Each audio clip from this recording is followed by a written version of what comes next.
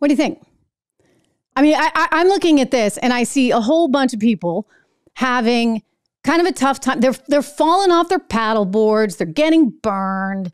It's this like slapstick comedy, like one after another. Okay, like if you had a few, but is that really funny? Are you actually maybe making fun of your customers in that? Like these idiots, they can't even get in the hammock and stay in the hammock? It's a stupid commercial. Totally stupid.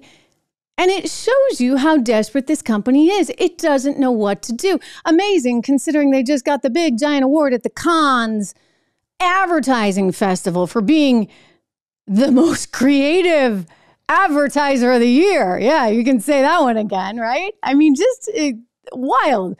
Most creative. I mean, they lost $27 billion worth of market cap in the process because of one campaign, because of one influencer, and because of one giant ability to really rub their customers the wrong way. And now, every time you go to have a Bud Light, well, you're not having one, right? Like no one is.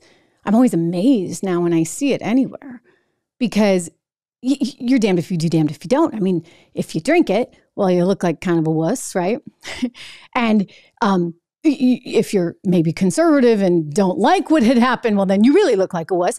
And then even if you're liberal, if you're like a super duper liberal and you were out marching in that parade over the weekend, you also look like an idiot because you're mad because, hey, Bud Light didn't do what it needed to do to defend your community. So it is a no-win situation for that company. And I think there's some parallels.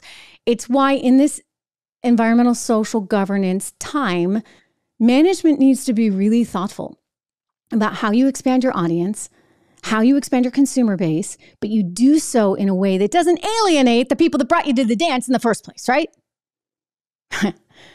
Hey everyone, Trish Regan here. If you enjoyed that clip, please do me the favor of subscribing to the channel. Just hit that little subscribe button right over there. Did I do that right? Not quite, but you know where it is. Subscribe to the channel, hit the bell so that you get the alerts, and I'll see you back on the show.